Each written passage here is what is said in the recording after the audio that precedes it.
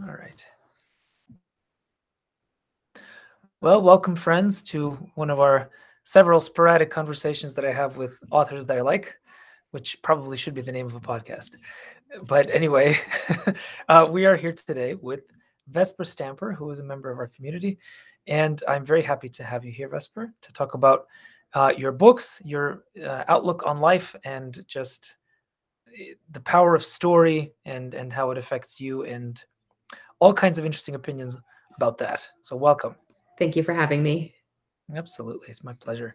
For those who don't know, can you tell us a little bit about yourself as a writer and as a human being? Yeah. So I think what is Vesper Stamper? Oh gosh. Well, Vesper Stamper is really an illustrator. And so in order to tell you about myself as a writer, I have to tell you about myself as an illustrator first, because that's all I ever wanted to be. That's what my degrees are in. That's what I've been doing for the last 25 years. And I fell backwards into writing quite accidentally. So I was always the art kid, never the writing kid. I always really stunk at like creative writing prompts and things like that in school. And everything I wrote was lame, but I journaled a lot and I wrote a lot of poetry and and songs, like I was a songwriter, but I never considered myself a writer. That was just something that those other people did that were good at it. You knew who the writers were in the class and I was not one of them. And so it wasn't until grad school, well, just before grad school, that I was doodling. I was drawing this little girl in my sketchbook. And all of a sudden I looked at this drawing and I thought, oh, there's a story here. And I just started writing it out. And anyway, long story short, it became a novel. And I applied for a grant, a travel grant for it. And I went and wrote this novel on this little, in this little village on the Outer Hebrides of Scotland. And like somebody paid me to actually finish this book, That's ridiculous. It's crazy. Like, what? So, and that one's not published yet. But when I went to grad school, I had a book project that was supposed to just be illustrated, and preferably we were supposed to create the content for it, And so I started writing this book about the Holocaust, about the post-Holocaust period, because that's what was capturing my attention. I grew up in a Jewish home, and I just had a lot of unanswered questions. And long story short, with that one too, that too became a novel. And oh wow, yeah. And so my picture book agent, when I told her I was working on this in grad school, she was like, I don't think I can really place that in the children's market, And I was like, no, this is just a grad school project, whatever. And it turns out that this one editor she had spoken to, she told her about it, and this editor began stalking me. Oh, wow. And that is how and so she picked up the book, and it became What the Night Sings, which was my first published novel in 2018. And I'm still like, are you really sure that you want me in your industry? Because I don't, it's like, I don't really totally understand the young adult genre. I write historical fiction about very dark stuff like genocide and totalitarianism. And it's really all I'm interested in. Like, I don't think I could really, I couldn't write fantasy, Nicholas. Like I don't, it's like, I also realized through that whole process that I really don't want to write picture books, which is the whole thing that I got into this to do. I just want to illustrate them. I don't want to write them. It's a whole other kind of like skill set, writing picture books. Just like writing fantasy to me is like, I don't even know where I would begin. But history, for some reason, I don't know, 15, 20 years into my career, it was like, oh, this like really makes sense to the way I think and the things that make me curious, and my illustration as well.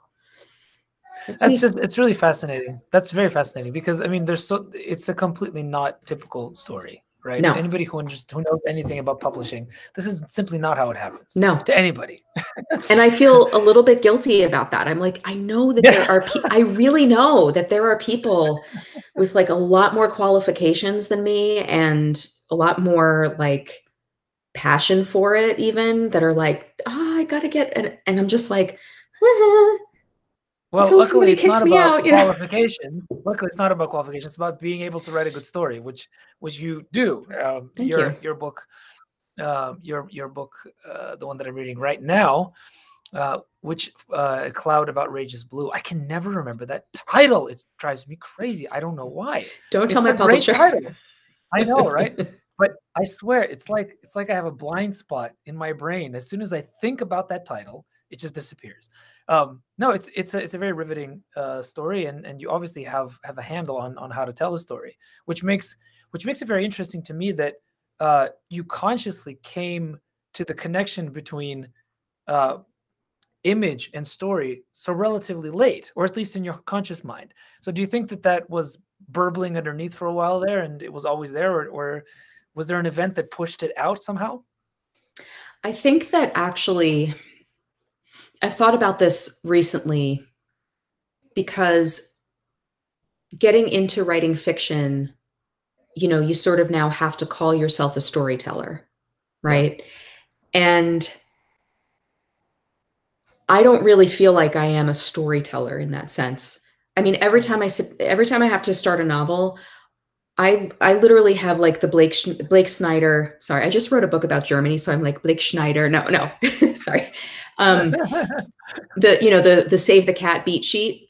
I've got that thing in like Post-it notes, like all over the wall. I really need a lot of like scaffolding to do this because like that part of it. I'm like, I don't know, I'm really a storyteller. I don't know, but I think that actually the way that I approach story is as a poet, because that's the way that I approach my illustration as well. It's very similar because, you know, there are like these superstar illustrators, and I don't know if your audience would know any of these names, but like John Hendricks, Yuko Shimizu, like these absolutely stellar draftsmen. Like they are, Kirby Rosales is another one who's just like, oh my gosh, I aspire to draw that well. And I think I do draw well, but that's not my concern. What they're doing in terms of like super mechanical, like perfection and like, that's actually not my concern.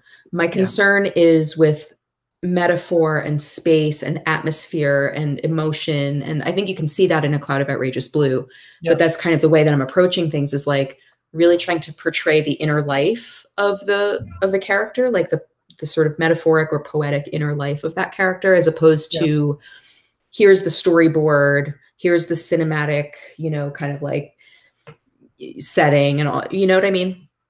Well, I think that, it's interesting that you divide those two, because I think that what you're talking about when you're talking about story is simply technique, or maybe not simply technique, but it's the thing that doesn't come so naturally to those of us who are naturally gifted, who learn how to appreciate and tell stories at a young age.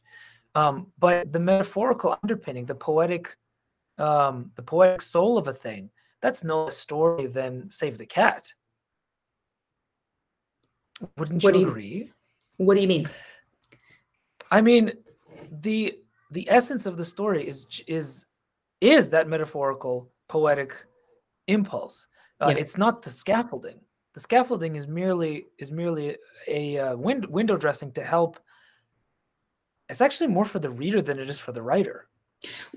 Right. And that's true. Yeah, I think that I think because I'm a visual, I'm primarily visual. The concept of scaffold, well, I guess I have my own scaffolding, right? Or I have my own tool, you know, that maybe it's over years of training, maybe it's what comes naturally as a visual thinker, but it's like, I think in terms of contrast and lighting and you know, value and color, and you know, and these things are like they're very impressionistic. I see what you're saying. They are my visual scaffolding, and because they are like my first language, right? Because that's where I am like naturally gifted. It's effortless for me, you know. I know how to wield those things just like I know how to push paint around on a paper, you know. but that's not going to do a whole lot for the reader if I'm just like writing these impressionistic sentences or something, you know? And Right. so that's where I still feel like, oh gosh, maybe I should really go to some writers conferences, or like maybe I need another MFA in writing, or I should. Oh gosh, no, you don't. No. Actually, they probably wouldn't have me. I've read a few things about those MFAs, but I have thought about going back for a history PhD. I don't know. Well, what is history except scaffolding told through story, right? Correct. We'll talk more about history later, but I want to tease out more this idea of how to tell story and how story can come out inside us and how we transmit it to others. So I'd like to know if there was an early experience other than that initial moment, light bulb moment, when you connected visual image with story. Was there an early experience in your life where you learned that the act of storytelling or books or story in general had special power? Absolutely. Absolutely. So I was a very early speaker, a very early talker, and a very early reader. So I was reading at age 2. And the stories that really made a difference for me were fairy tales. Yeah. And when I grew up, you know, in the late 70s, early 80s, you had these very long form storybooks, you know, that were like highly illustrated, highly detailed. They weren't these 32-page quick turnaround things. They were like thousands upon thousands of words. And I even can't make those anymore. So annoying. No, I know. Annoying. Well, actually, we can talk about that because I'm trying to bring that back with what I'm doing. Yeah. Right. But so I even had these readers, like school readers, and I don't know why I had them in my house because they weren't from my grade or anything like that. And I was the first child in the family. Like I had a big extended family, single mom and a teenage mom.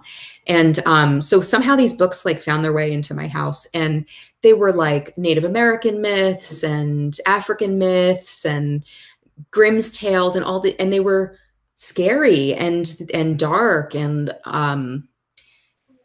so what I wound up doing with those, well, I read them over and over and over and over. I wasn't interested in amassing like a huge collection of books, even as a young kid. I would read that same reader or like the Blue Fairy book or something like that again and again and again. And I would do drawings. Either I wasn't illustrating the stories I was reading. I was making up my own. But they had the same kind of conceits, you know. It would be like you know, a queen who disguises herself and, you know, goes down and lives among the peasantry and then like reveals herself to be the queen later. And, you know, but I was drawing those things at like 3, 4, 5 years old. Yeah. Amazing. So those were my concerns at that age, you know. And I had this book of Hilary Knight, who illustrated Eloise, but I didn't know anything about Eloise. I had his Cinderella. And I copied that book again and again. I would just like sit down and try, and you know, at this, like, it was like 6 or 7, just trying to copy like how he drew a hand or a wing or a gown or something like that. And it was just trying to unlock the mysteries of why these things were so beautiful and moved me and entranced me so much, you know? Yeah. So I really lived in those stories because I also, like I mentioned, I had a single mom who was a teenager, and I had a very broken childhood. And those stories really I felt a kinship with those stories. I felt like I was living in them and that they were part of my world and that they were showing me the way forward. Interesting. So, okay, I'm going to probe that a little bit. Okay. Because this is an interesting topic that I've been thinking a lot about. So, this is going to require some adult recall of childhood reality, which is necessarily going to be, you know, biased and probably not entirely accurate. Still, we're going to do this. What was it about the stories that that you think helped get you through the difficulties?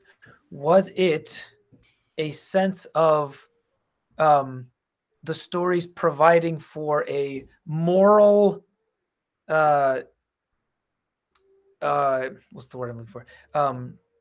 Was it because the stories that you liked were always provided the poor and the downtrodden with unexpected joys, or was it because the good got rewarded and the bad got punished? And this is a very leading question. And I'll explain in a second why. Give me those two categories again. So one is the downtrodden hero gets an unexpected source of wealth or salvation of some kind. And the other one is the good get, the virtuous get rewarded and the evil get punished. I think it was the latter. Interesting. Yeah, I think it was the latter because I'm specifically thinking of this Native American retelling of Cinderella. Yeah, well, Cinderella is the famous one for that one, yeah. Right. And in that one, it's not really stepsisters, but it's like the other villagers, you know, like they burn her face and they, you know, they really mistreat her. And, but she's the only one that can see the chief. Yeah. And it's not, I wouldn't necessarily have put it in terms of morality. Yeah. Okay. Okay. As much as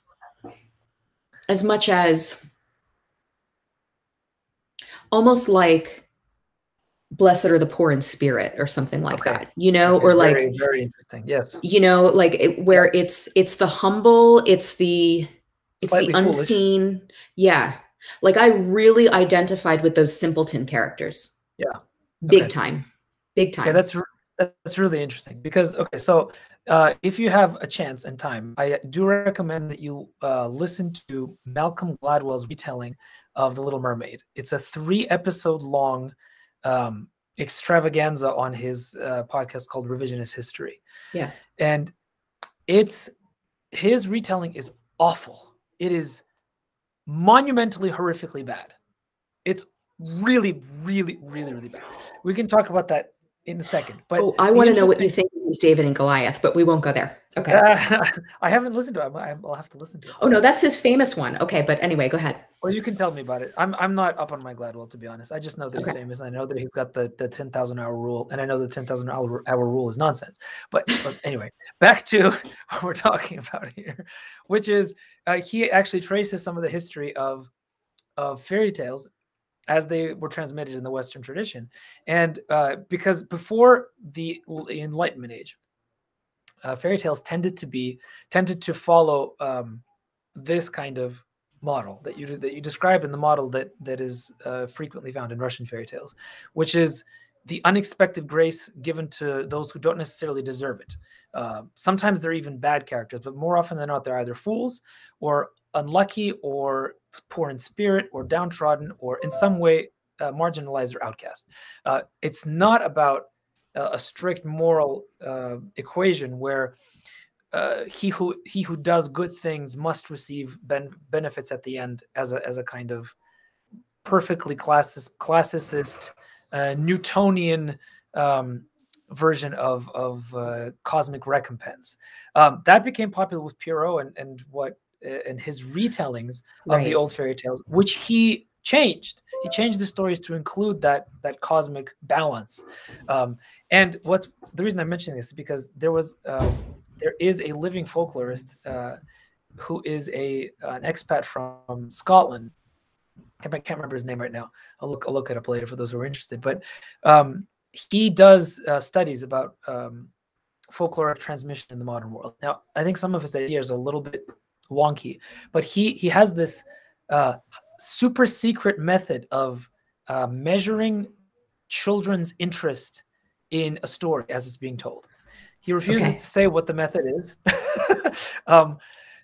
which makes me think that it might all be nonsense. And it probably involves some form of brain scanning, which is, it's a limited way of actually measuring anything. But by the way, pandemic reality, there are like 5,000 people in the next room, so you're occasionally going to hear Same. sounds of great if you hear joy. like doorbell sounds and yeah. I think we're so far in the pandemic that we're all okay with this. So it's not just pandemic reality, but it's also the fact that I'm at my in-laws' house because I don't have power at home. So I'm in a space that's not my own. I don't really love. No, not my favorite flavor, but it's fine. Nobody can hear me say that. It makes for a nice backdrop. Okay. So anyway, this folklorist could actually tell, based on his super secret method, which he will not talk about, that children prefer the stories of the downtrodden having unexpected grace much more than the classical Cinderella, not the classicist Cinderella thing. Their eyes glaze over. They don't like divine retribution or cosmic balance. Children don't like it. Okay, so thank you for saying that, because a very well-meaning friend sent me recently a link to a children's book that a conservative group had published. And he was like, isn't this, I'm not a conservative, I'm completely independent, but the guy was like, isn't this awesome that like the conservatives are getting into the children's book business? And I saw this thing and I was instantly like, I can tell you exactly what's in that book. And I don't want to look at the googly eyes. And I'll bet it has a really good moral at the end. And I just like, I hated to kind of go off on him, you know, but I can't stand it. Like, and you know, as an illustrator, I will get, you know, on a pretty regular basis, I'll get some email saying, hey, I have this great idea for a children's book. Yeah. And could you illustrate it for me? And it's usually like, I have a budget of like $100 and I want it to be 50 pages long. And I'm like, no, like, no, go away. But it's always like, oh, it has a great moral. And I don't understand. Are these adults, are they so disconnected from children? They're disconnected from their own childhood. And so, okay, so I start teaching at School of Visual Arts in the fall, actually next week. And one of the things that I am so excited about doing is reacquainting my students with the old stories, because so many of them have it in their head, this same thing. Like, and you see it in all of these new children's books, picture books, like that are activist. And in my genre, in young adult fiction, it's so moralistic. And it's so off-putting. It's like you can smell it from a mile away. It's total propaganda. And nobody wants to read it. It's so tiresome. Well, the only people who do want to read it are people who just want to reinforce their same points. They're not in it for the story. No. You know? And like, anyway, I'm going to stop there because I'm going to get myself in trouble. No, I mean, this is a safe space to talk about that kind of thing. So we'll talk about that more. But let's get back into the power of stories. And I want to delve a little more deeply into the idea of story and trauma. So you write about trauma a lot. Yes. It's, as you've expressed to me privately, it's one of the reasons why some of your books have been not selling as well as perhaps you would like, is because you're A Cloud of Outrageous Blue, which is about the Great Plague, came out right in time for the great other plague of 2020, which just means that give it a year. The plague that shall not be named. Right, we can't talk about it. Yeah, there's several plagues going on at the same time, but we don't need to talk about that. True. Plagues of the mind. Yes, as well. Yes, the worst kinds of plagues. Yes. So what is it about trauma and its importance in storytelling for you? Why is it that you lean into it so strongly?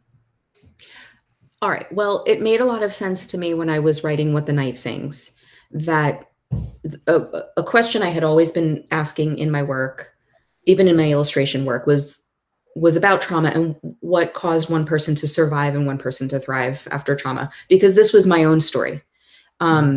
you know, my life was not set up for success in any way, shape, or form. Not just the things that happened to me, but because I was an extremely angry person. Mm.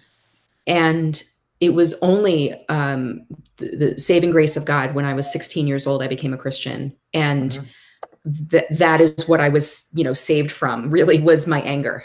And it now had a place to go.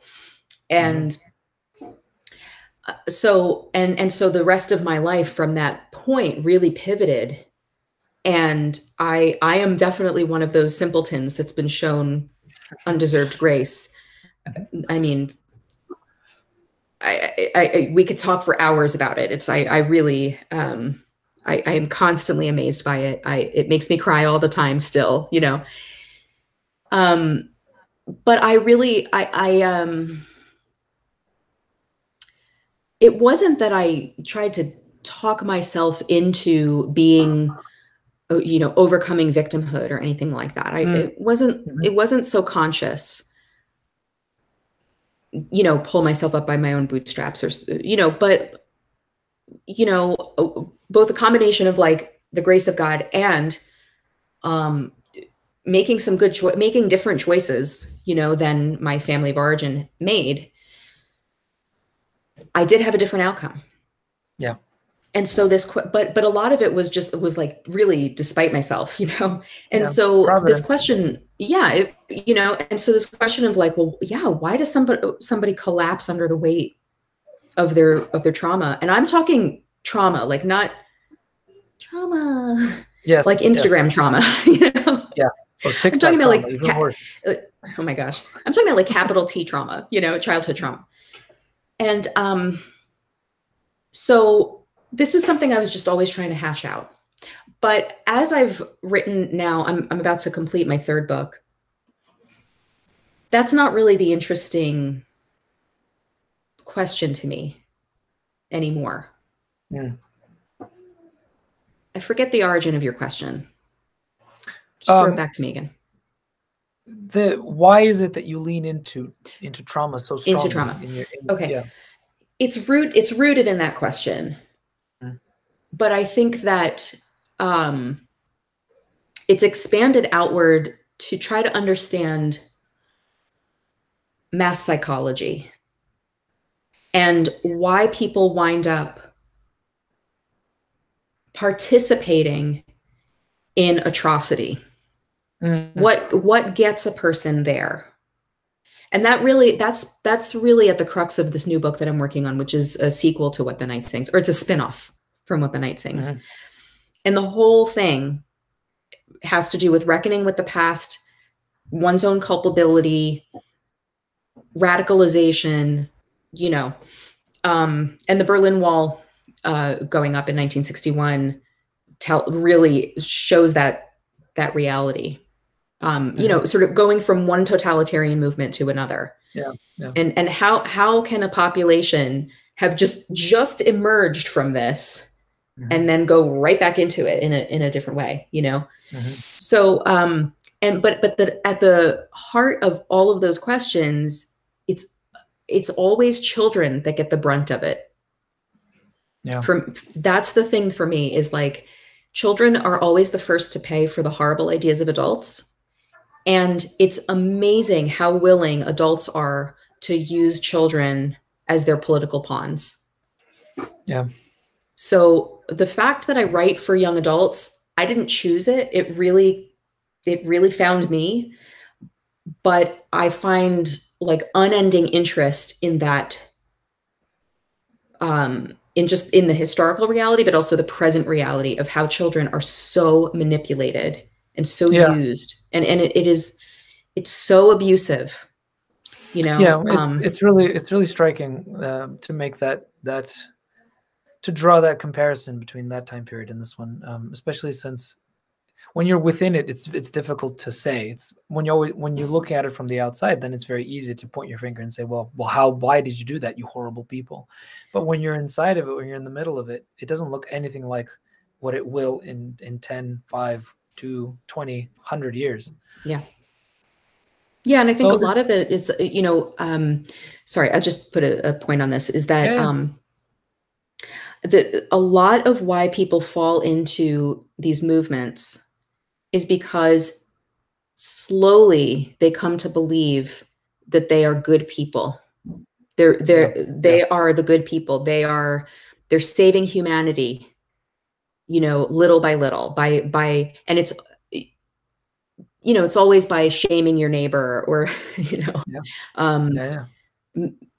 making them seem like the bad guy and whatever. And so we are what do they call seeing it? that now. The process of otherization or something like that, right? Yeah, that's what the technical term is. But it is this, so like this need to be good. Yeah. No, but that's really interesting because, okay, so this is a good technical point for those who are interested in being writers. This is what makes good villains, is villains who are convinced entirely of their rightness. That's exactly right. But what's interesting about that, though, is that the old fairy tales don't have self-righteous villains. The villains there are darkness incarnate without any sort of qualms about it. And it's an entirely different worldview. So here's my question to you then. You clearly have a connection, a hard connection to the fairy tale tradition, but what you're writing is harsh realism in a historical context. Where does the fairy tale worldview, does the fairy tale paradigm intersect with harsh reality in any way in your writings? Do you mean? I mean specifically with reference to your children main characters. So is the escape then from harsh reality something like a return, however fleeting, to, or an escape, however fleeting, to a fairy tale realm? I'm not sure I would articulate it that way, but I will say, just thinking of my own protagonists, that there is an element in each of them where they do choose a kind of magical thinking in the positive sense. Yeah. They choose to embrace a larger reality than the one that has been apparently given to them as the only possibility in which they can exist.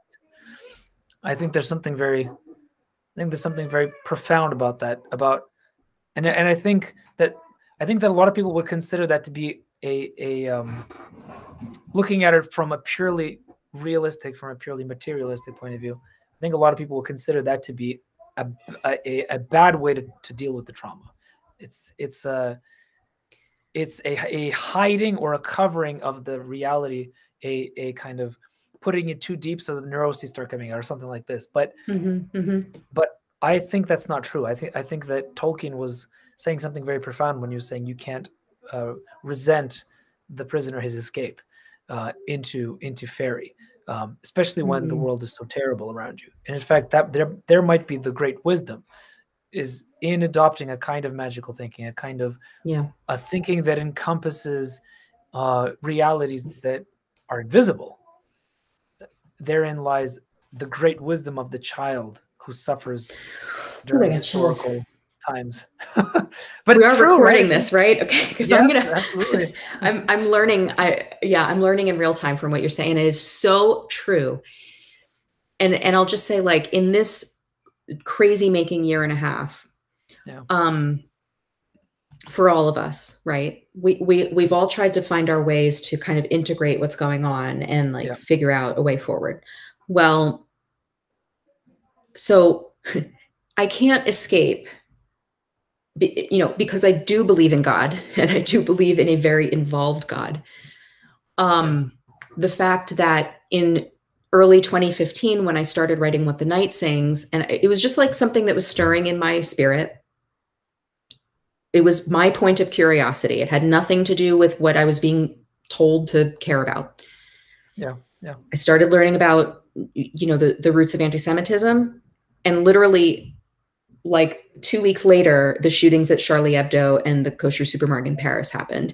And you started to see all of this like the veil being lifted, right? On all this global anti-Semitism growing. And finally, the news was covering it. And the Atlantic had a cover about, is it time for the Jews to leave Europe? On the Atlantic. Okay. Okay. So that comes out.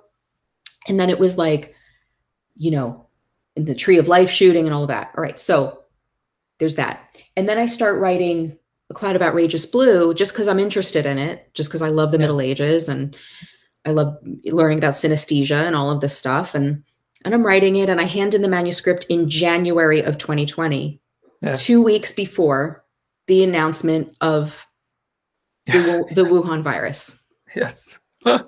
and I proceed to watch all of 2020 unfold exactly mapping on to my book. Yeah. Down to power grabs and even how people got through it through creativity and, and quarantines and lockdowns. And okay, so that's crazy. So then I'm like, I'm really interested to know what happened to all the Nazis after the war. And you know what? I feel like I just really want to write this book, like a retelling of Cain and Abel. And I want it to be about the Berlin Wall going up. Well, the whole year that I've been writing this book, since last August, I will read something in a research book, and the next week it's in the news. So what do I do with that? Yeah, it doesn't. Okay. Well, you just keep doing it. You just keep doing it. You're a prophet. You can't help it. I keep doing it, but it's making me crazy, and it is wounding my soul, and it has really done a number on my soul. There are sometimes I feel like I don't want to continue living, and guys, I'm not suicidal. Don't worry. You don't have to worry about me. But it's just like, it's more like this. How long, oh Lord? How long? Do I have to do this another 40 years? My God. So if I'm going to do this another 40 years, and I'm talking about like life, not just writing, then I have to find a mechanism in my brain. And the only way I can think to proceed and keep my sanity is to pursue beauty. Well, what is that about? What is that except magical thinking? Because really, like, the world would tell you that the way to solve these things is that everybody gets the what. Yeah. And then everything will be solved. Of a different kind. It's like, whatever you think about that, I don't, I'm not telling you to think one way or the other about it, but it's just like, that's not going to solve the problem, guys. The problems go so much deeper. So what are you going to do about it? What do you have control over? Well, I have control over going to Vespers at 5 p.m. on Saturday and just like letting that wash me and living in that space where it has nothing to do with me. Well, so this is really so pursuing beauty is also pursuing a person, and this is something that that people outside of Christianity don't understand. They think beauty is an abstract concept, or it's something that is born inside of you and that is a purely solipsistic experience. It's not. It's a person, and pursuing it is pursuing a person. So it's an act of love. It's an act of self-sacrifice. It's an act of kenosis. It's an act of abandonment of self, and only in that can you then have the synthetic moment of beauty coming together with creativity to make something that is, in your case, prophetic. So I had this question, and now I understand why I had it, because I don't know where it came from, but the question then I wrote down before I even started talking to you is I think there is a connection between exploring trauma creatively and discovering a gift that you have and that you can give. And I think that happens to your characters. And I think now you're telling me it's happening to you. So what's up? What's the deal? What is the connection between trauma and gift? Can gift only happen as a result of trauma? I don't know, because I am somebody who grew up with trauma, so I don't know what it's like to not have that experience. But this far out from it, and it's not like it all stopped when I was a child or anything like that. I mean, I've had like multiple things. But I can look back over those things as a healed person and say, these things absolutely needed to happen in order for me to love life as much as I do. And I know I just said that I was weary of it. No, but actually, yeah, both are true. Oh, I was like, what happened? You just went dark. Earthquake.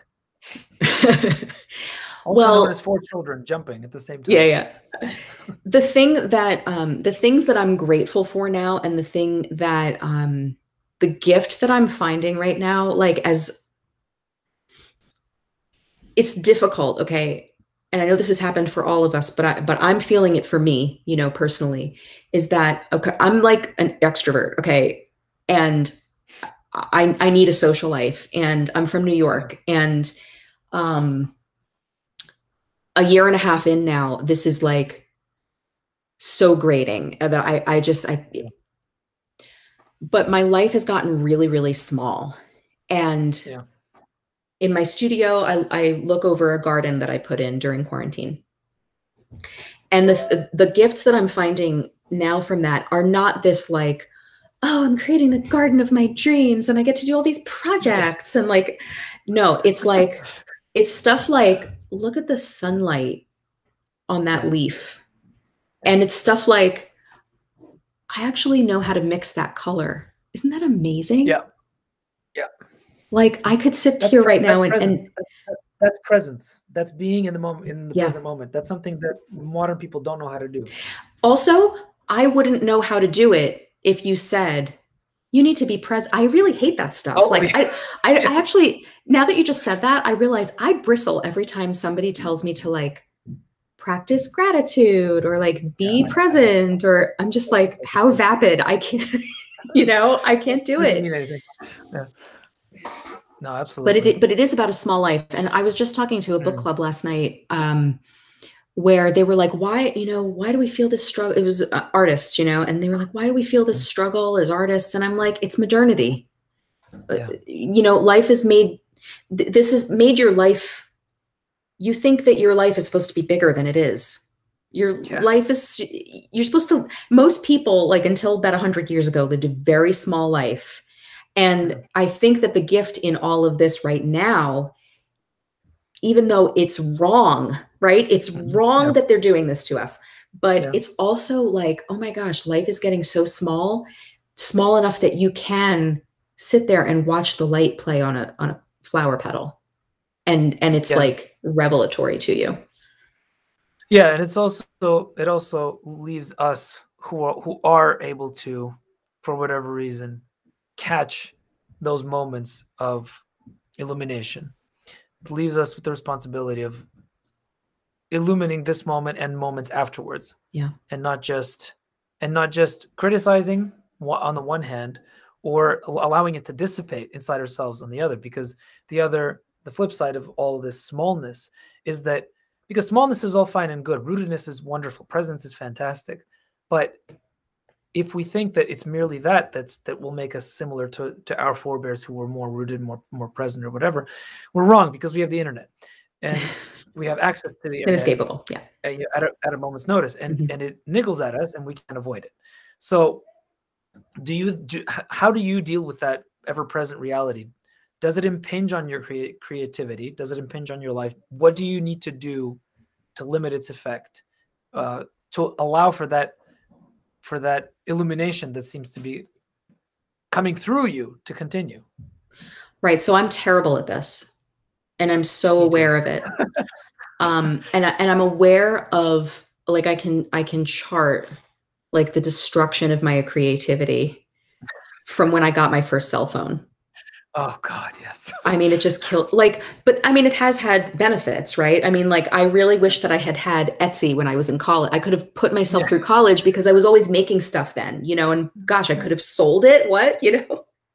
Yeah. And people actually cared about, you know, the clothes I was sewing back then. Anyway, that's a tangent, but, so part of the like difficulty about this is that because I write historical fiction, and because I'm aware of the fact that 1961 is mapping itself onto 2021 exactly. Yeah. it's very hard for me to unplug from the news and from headlines and from commentary and because I want to understand, right? So I don't just read the headlines. Like, I do listen to commentators, and I'm trying to figure out what's going on. So I unsubscribed from The Atlantic because they're crazy making. Okay. I unsubscribed from even their headlines. They used to be fantastic, but I basically, like, I'm down to 1 or 2 publications that I think are actually like doing real journalism. Okay. So simplifying the track of information, and you know, but what am I trying to do? I'm trying to pursue paths of peace. That's been my go-to word for 2021. Is peace, pursuing paths of peace, joy, love, connection with other people.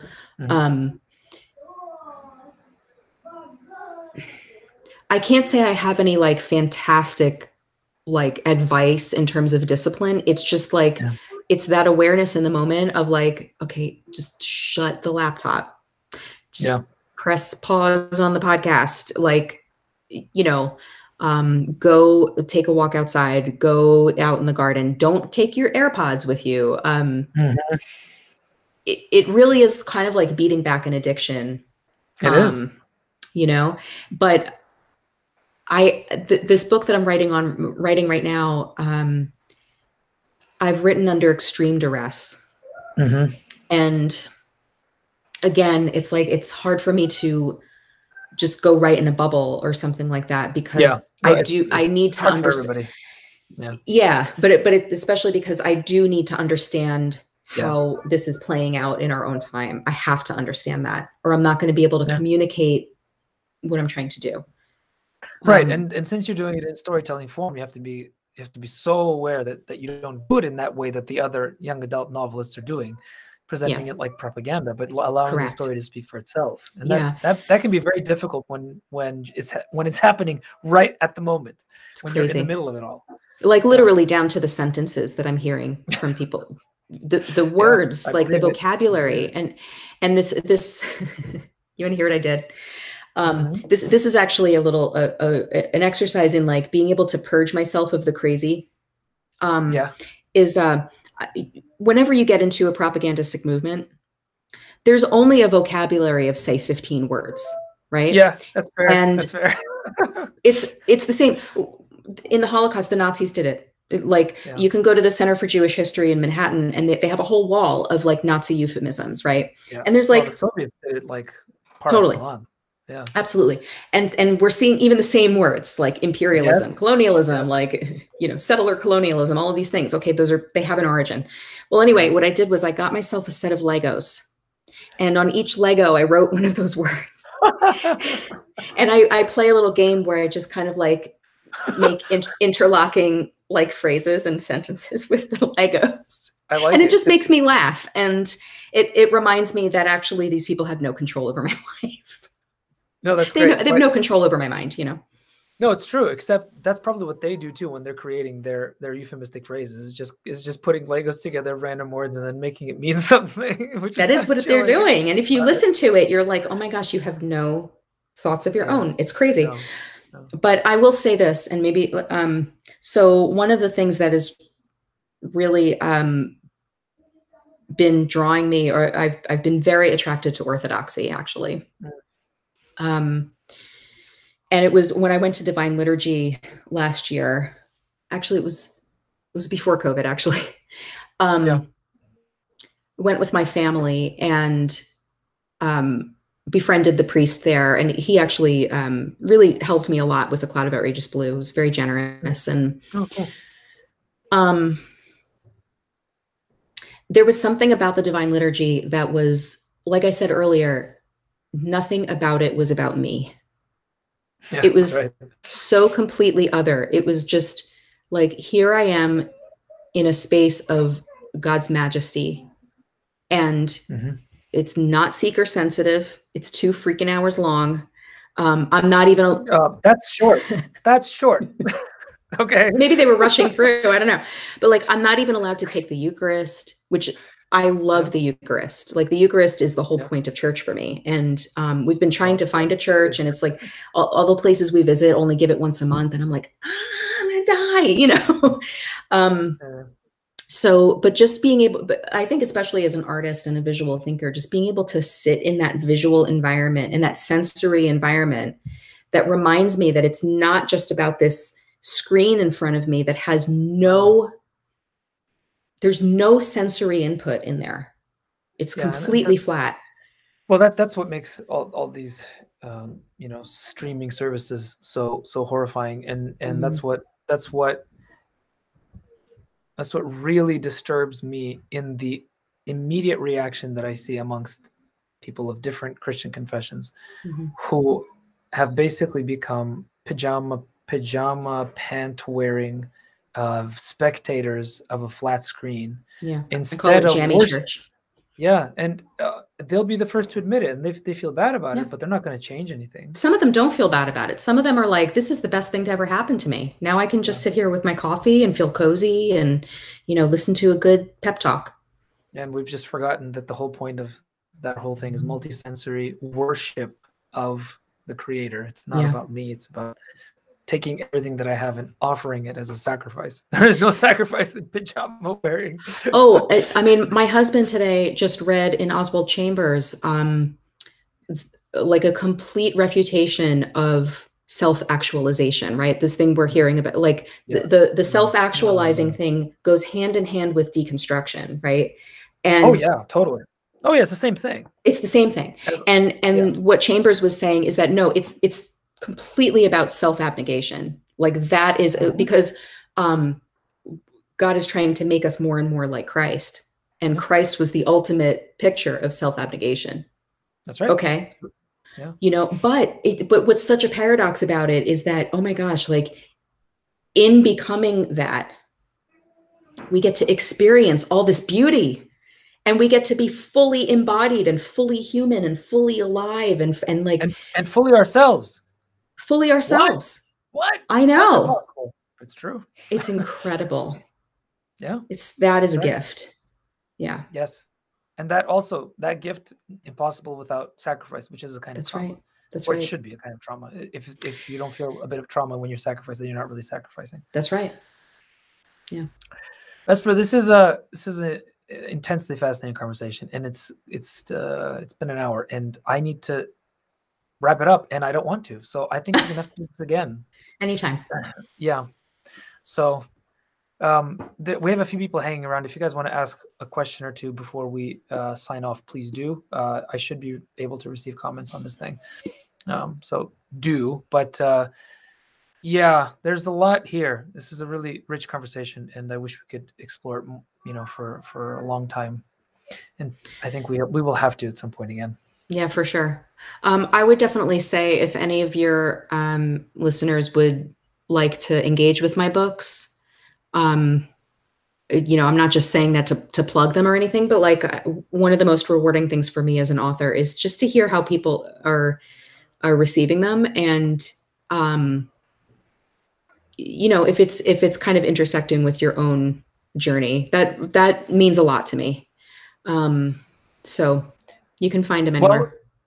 Well, yeah, I mean, I was going to do this anyway, but since you led me to it, why don't you tell us what is the best way to find your books, and what would you prefer us to do? I always encourage people to go to their local bookstore, and if they don't have it in stock, you can just order it through them. You can get them online wherever. I'm published through Knopf, so it's like easy to find stuff. Yeah, and I'm pretty accessible. I'm really on Instagram only. I'm not on Facebook or Twitter. I dumped those. Or you can write to me directly through my website, you know, but I would love to know, you know, if you do read the books, if they help.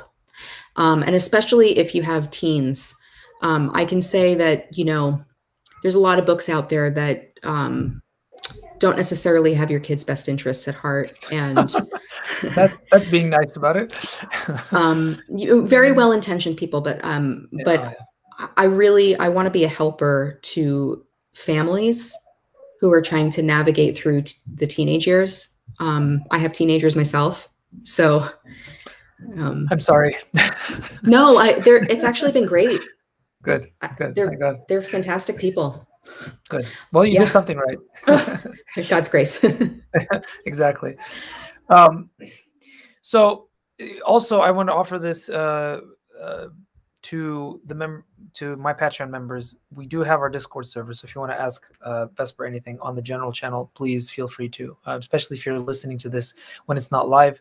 I know some of you are in different time zones, so you're not able to be here live. And when this does go out to the wide community, feel free to contact me or Vesper about anything you like. We'd be happy to chat with you all. Great. Vesper, this has been a long overdue and much delayed pleasure. And I'm not just being cursorily nice when I say we need to do this again. Absolutely. Anytime. Sounds good. All right.